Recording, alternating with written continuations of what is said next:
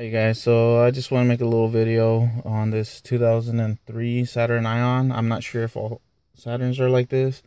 I know this one is, but in order to reset the the change oil light after servicing, doing your oil change, because it will stay on. To reset it, you have to go turn it on all the way over right before you start it.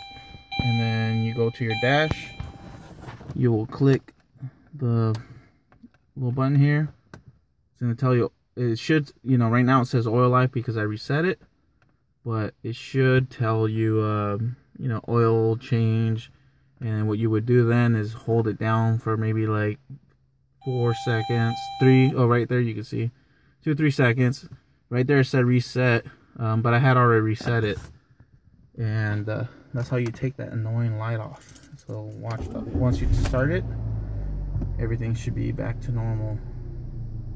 Alrighty guys, I didn't really see any videos on this, so if anybody was having that trouble, there you go. Hope it helps you guys out. Bye.